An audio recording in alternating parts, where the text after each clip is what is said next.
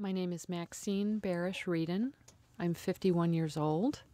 Today's April 21st, 2008, in Sacramento, California. I'm here today with my best friend in the world, Elizabeth Bell. My name is Elizabeth Bell. I'm 70 years old. It's April 21st, 2008. We're in Sacramento, California, and I'm here with my best friend. So how did we begin this incredible, beautiful friendship process that we have? Well, we were in a women's group together, and I don't know as we were particularly close to one another. I mean, we were part of the group, and we enjoyed each other. And on your 40th birthday, we were celebrating, and you approached me with an invitation. And I guess I'd like to hear it from your perspective, because I was approached, and then I can tell you my response. So I remember feeling pretty overwhelmed with everything going on in my life, my family, my kids, my job. And I had the insight that I wanted to do something to create what was important to me in my life instead of reacting to things in my life. And with that thought, the next day, a friend of mine gave me this prayer of intention that she said she had been doing with a friend of hers every morning to create the day. And it seemed like the perfect invitation for me. So I remember the next time we got together in our women's group, it was my 40th birthday, and I saw you, and I knew you were the one. And I remember feeling chosen for something that was going to be very special. And I absolutely resonated to setting every day an intention. I tend to be, as I think both of us are, goal-oriented. If I've got something that I set out, I usually accomplish it. And so it was a way of saying, we get to create the day together. And I felt chosen and honored. Like, wow, why me? But on one hand, on the other hand, well, of course me. It was great. Yeah, it just happened like it was always meant to be. And we had this prayer. I don't even remember when we first got together, but we knew that we wanted to change it and to make it our own. So we got together and we started the process of creating a prayer that would be honoring of each other and of our day and of our intention together. And also with the intention of creating a sense of gratitude and grace for each other to live into during the day. And I guess it would be a good time to mention that we did this and started this 12 years ago and have been doing it ever since on a, maybe not on an absolutely everyday basis, but clearly every day.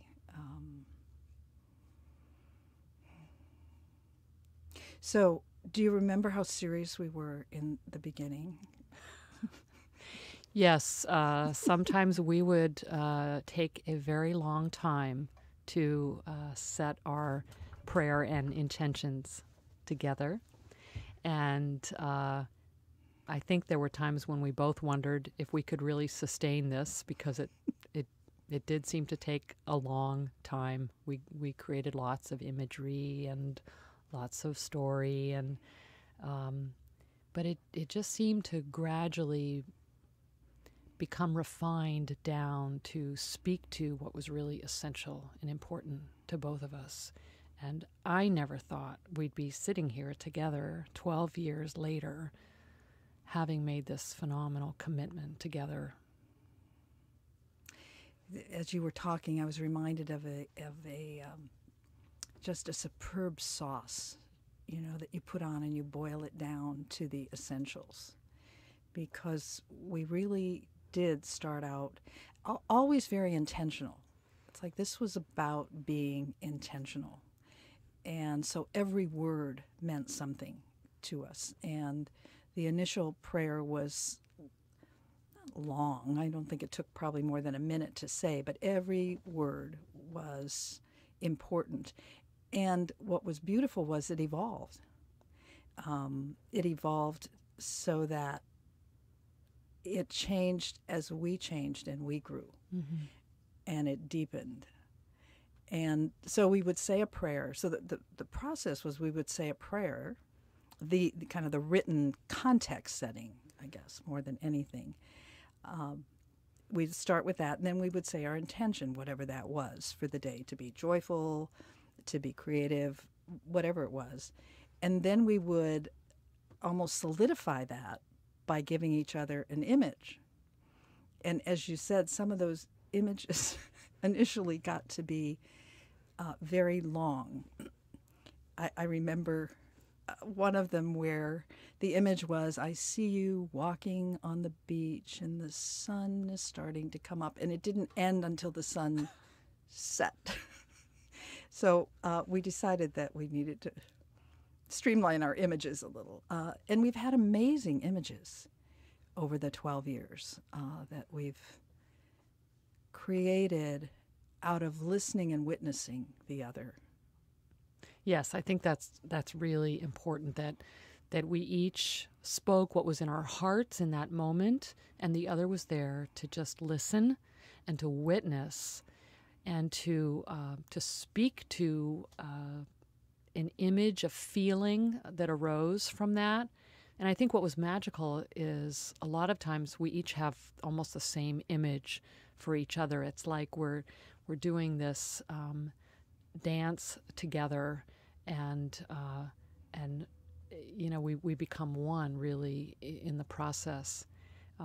I also wanted to say, in terms of the image becoming so long, it's become a place where we can really get playful with each other. We go back to remember when we used to go on and on and on, and it's because laughter has become a really, really important part of this as well. And maybe just a time to mention that sometimes when we call each other in the morning, we're really struggling. One of us is feeling irritable or unhappy, and it just doesn't feel like we're going to be able to generate anything really positive that day.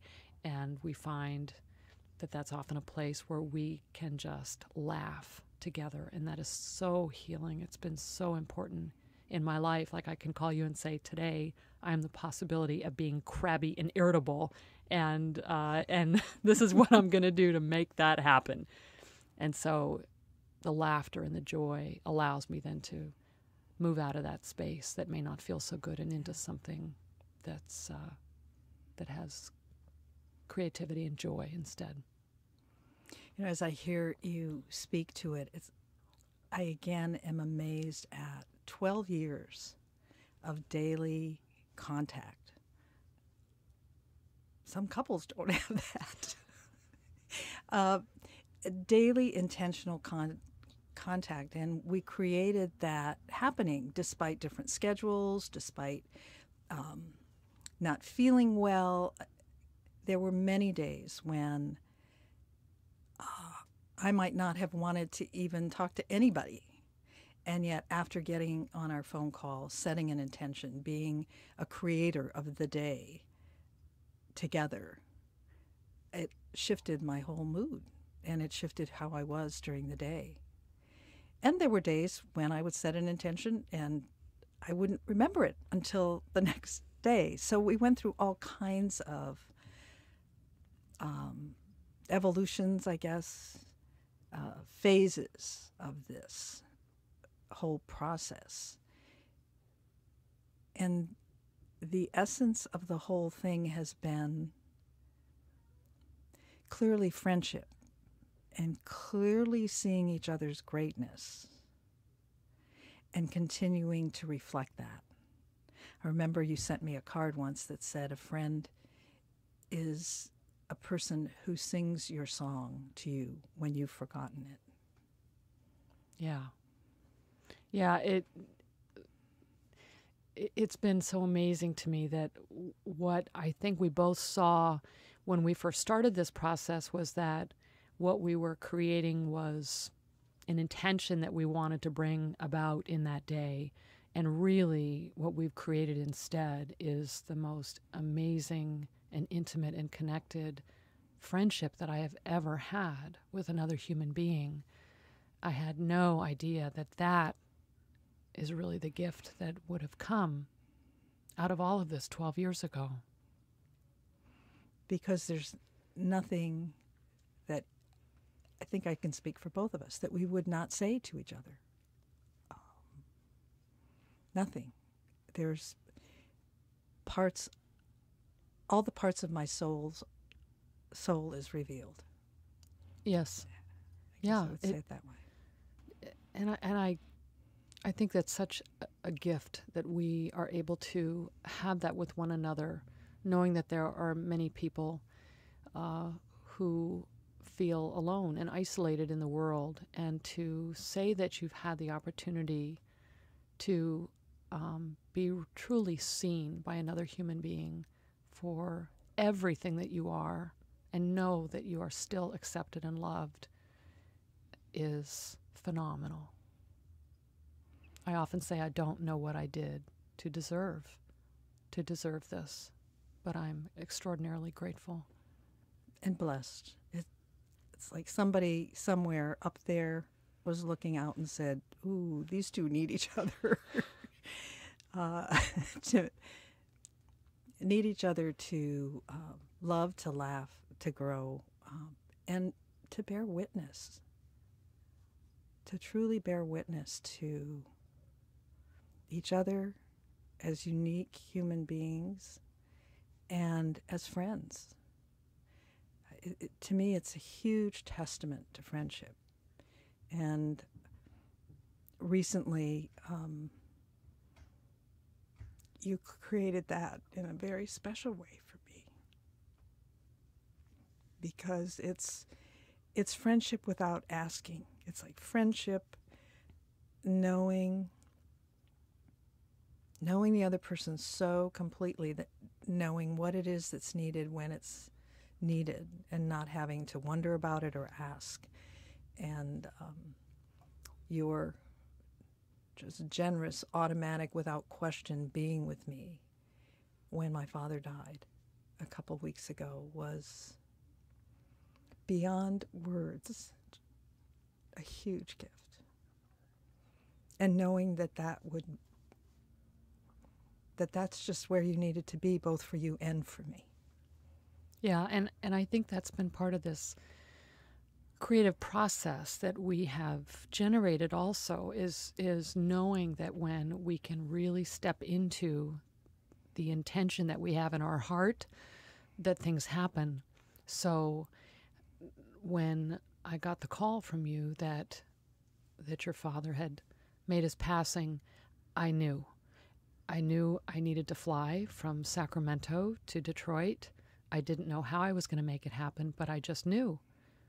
And of course, it all unfolded beautifully without seemingly any effort.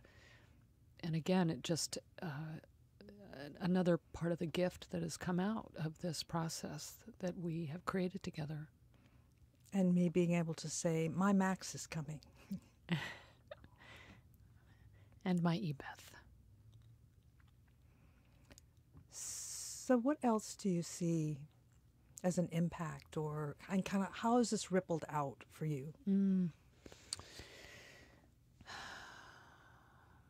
I think it's had a huge impact on my family, that they know that they can count on me to keep coming back to that place of declaring who I am, who I'm going to be for myself and for my family.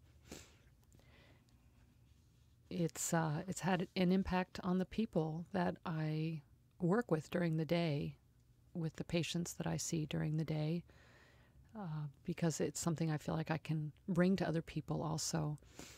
as you know, there have been a number of other women in our lives that have taken on this practice as well, that have been impacted by what they've seen evolve in our friendship. How about you?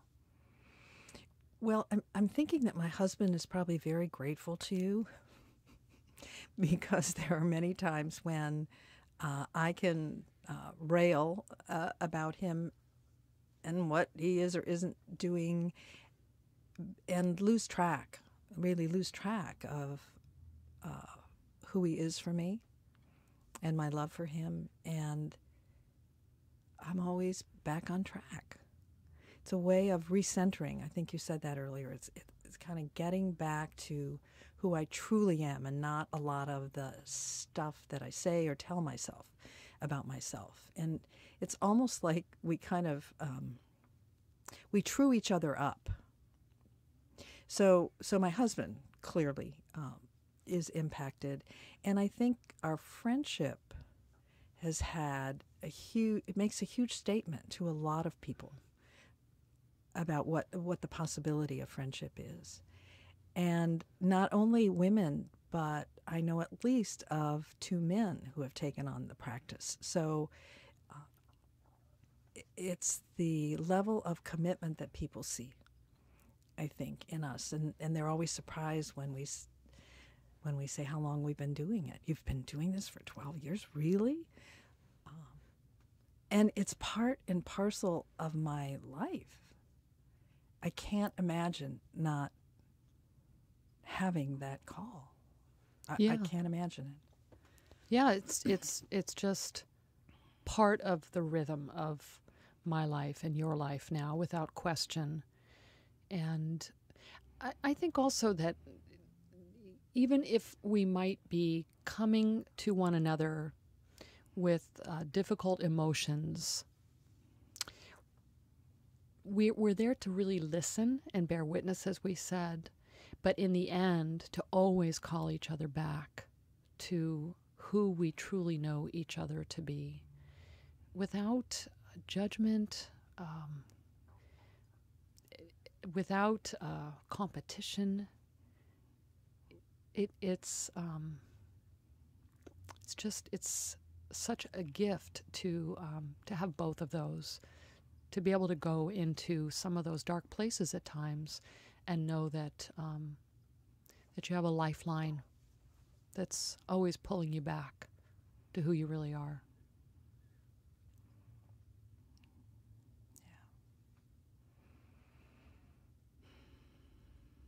You know, we also talked earlier today about the evolution of our willingness to be completely open with other people about this prayer. How at first we would kind of want to do it in secret or in private. You know, I'd have to go into the bedroom and close the door because, you know, I might be a little embarrassed by people listening to us. And now to the point where my daughter's heard the prayer so many times, she just recites it for me if I forget any of the words. What's your experience? Well, I used to go into my study and close the door.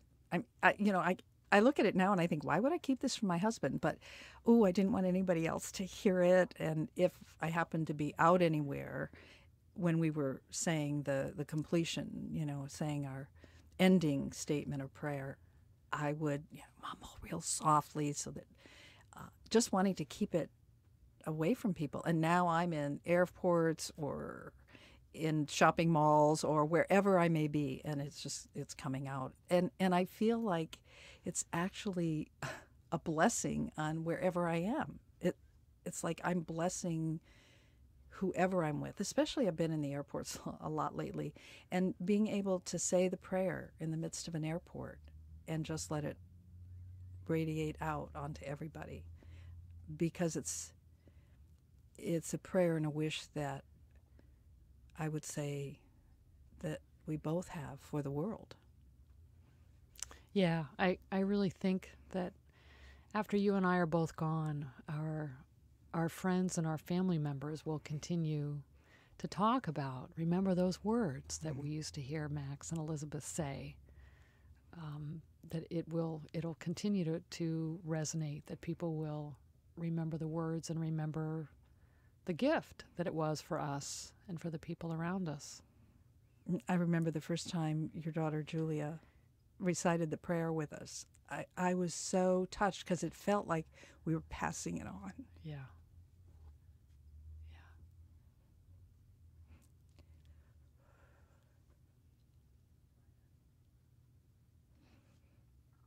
So, how long do you think we'll be doing this for? Ever.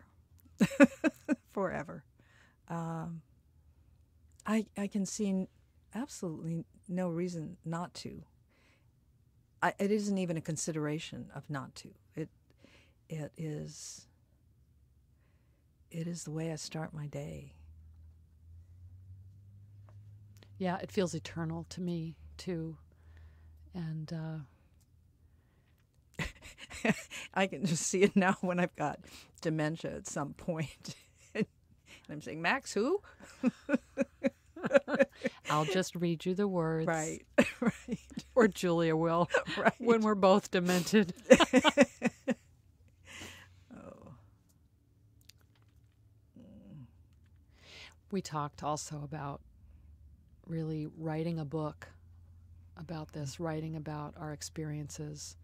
And again, I think the thing that was, starting out with one intention was, I'm going to use this to be powerful all the time and creative all the time.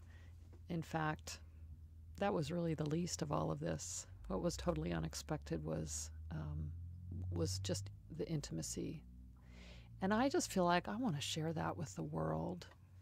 I think as a physician, seeing so many people who seem to be missing sometimes a person that they can truly share with. I remember one cardiologist once said to me that the most important thing he asked his patients was, who do you have that you can bare your soul to? And that was more predictive of people's overall well-being than anything else. So to be able to share this with other people, speak to the power of it, I think is really wonderful. And it would be a way of, I guess, giving back the gift that we've been gifted with. And, I was thinking about our husbands, and both of us have amazing relationships in our marriages. And they are grateful, truly, that we have this practice. And the fact that we are two women who can share together is just different than sharing with our mates. There is a depth and a oneness that comes with it that is incredible. Yeah, sometimes it feels like we were two sisters in an ancient village or something. In villages where people would see each other every day, which is just not very common anymore. But it feels just like that soul connection. Like going to the well together. Yeah. Yeah, like taking our pitchers, which are our day, and going to the well together and filling them up. Yeah, drawing from the well.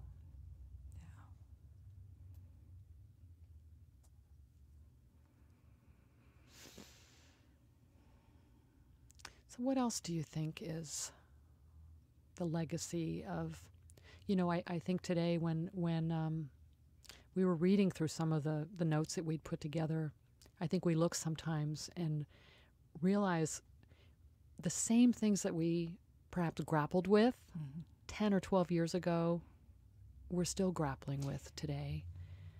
So I think part of the legacy is coming to know ourselves.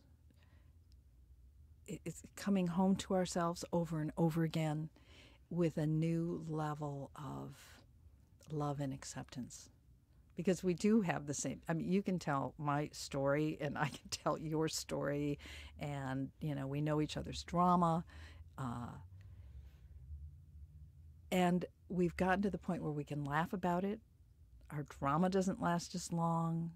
Our So in terms of a legacy, who we are more fully shows up in the world on a more immediate basis. Mm-hmm. We don't get caught in the story and the complaining. We move to possibility.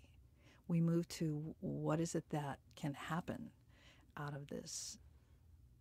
And I don't know, anything for you in terms of legacy? What comes Yeah, up for you? I think especially in reading that stuff today, initially going, oh my gosh, it's the same stuff that we talked about 12 years ago. When was it going to be fixed? But then quickly coming to just seeing the wholeness in that. That's all in our humanity. You know, each of us has the things that we grapple with and the things that push our buttons. And then also the things, the areas in which we shine, in which we're great. And I think as we've gotten older and done this process, just really seeing that that's just the richness, all of it. It's just the richness of who we are. And I think that ability to laugh and to come back to center more quickly is generated in part because we've just developed more compassion for all of that, for the human experience, and not, at least we don't get stuck so much in feeling like there's something wrong with it or we need to get rid of the parts of ourselves we don't like, to just being able to hold it all together with joy and humor, both. Well, especially the humor part. I mean, we haven't actually done this, but we've talked about we should actually number our stories. We could cut it down even more so. Oh, okay, I'm going to be on number 17 today. And, and then we could move right out of it. But we have, so I guess another legacy is just the laughter that has bubbled up over and over again at our human frailties.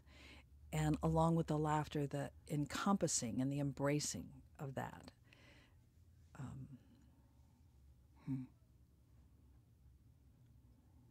Yeah. Yeah, I know when I turned 50, I felt like for the rest of my life, I wanted to laugh. Just like the first 50 years were about dealing with all the day-to-day stuff of going through school and having children, raising a family, your career, all that stuff. And second half of my life, I wanted to laugh. You know, forget the mushy cards on my birthday. Just send me something that would really make me smile, make me laugh, help me to remember how joyful life is in the end, even when there's stuff going on around us that's not so easy. And I'm just reflecting on how the gift that women can be to each other when they get beyond competition and comparison, and how that has really not been there. It's just not been there. Like, as you shine in the world, as you show up in the world, I am thrilled. And I know it's reciprocal. It's like we continue to just glory in each other's beauty, I guess. Yeah. Yeah, that's been one of the biggest gifts out of all of this for me, is just feeling like when you shine, then I shine. And to feel that with another human being and not feel less than or threatened or anything. It's just such a sense of glory to be able to feel that about another human being. And it's an anchor for when I don't feel that with other people, to remember that it's possible because I created it with you. And one of the opportunities to do this, what we're doing right now, is to just make sure that that's recorded somewhere. Yes. Yes. I think we've done pretty well here because we thought we were going to cry through the entire thing. I think we both felt so strongly that we wanted to preserve this in some way, to declare it, just in case we never got the book written. We wanted to have some documentation of what we've created out of this because of the gift we feel like it's been to ourselves and to the people in our world. And what's possible for all women. What's really possible for women to have relationships that nurture, that honor,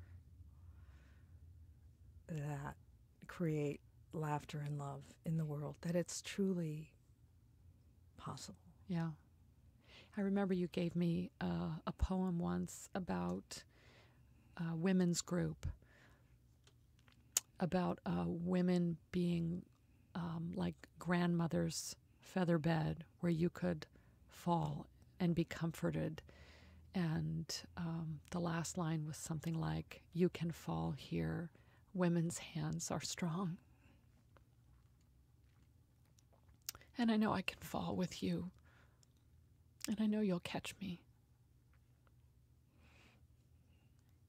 Or we might lie in the mud together for a while. But eventually we'll help each other up. And that's great. I love that image. I've spoken about it before, where I get to the point where I'm wearing my pretty white dress and I'm looking good. And I start to slide into the mud pile again when stuff comes up that's difficult. And I know that I will learn to finally see the fun and the joy of being in a mud puddle with my friend. Well, we make mud pies together at this point. Throw them at each other and then get up. Yeah.